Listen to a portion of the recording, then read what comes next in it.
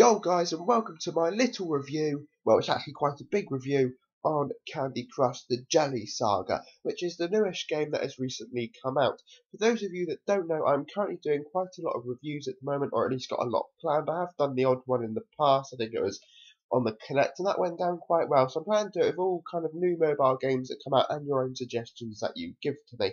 Now what I'm doing here is level 3, because unfortunately my first recording went tits up and I quite big time messed up on it. But that is okay because I have solved it in this video. Right, so for those of you who don't seem to have a clue as to what I'm doing, I am spreading the jelly around. It's like on the Candy Crush Soda where you had to release the bears from the, I think it was honey, but this time you have to move the jelly everywhere, and you do that by, to be honest, I haven't got a clue. I still haven't understood this game. I just did this level by luck because it was so straightforward. It's the next level, level 4, which is really going to start rage quitting you because I was so close. I still did it on my first try though, but I tell you what, it was an absolute pain because I didn't realise, but you have to spread your red jelly and they have to spread their green jelly.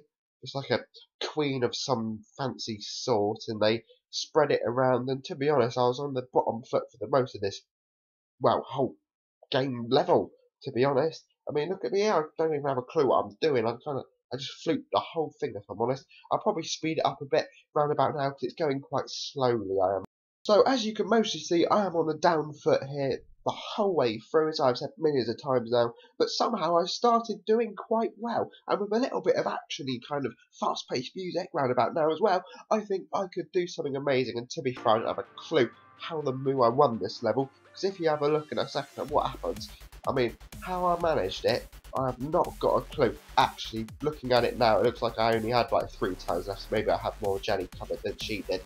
I think I've just solved my problem, looking like a bit of an idiot at the same time. But as you can see, I was just playing along like this, and then all of a sudden that happened. I was like, what? And I've still got 2 moves left, so I don't even have a clue what's going on there, guys. But I hope you enjoyed this video. Don't forget to like and subscribe, because I'm going to do lots more like this, and it was actually quite vaguely enjoyable.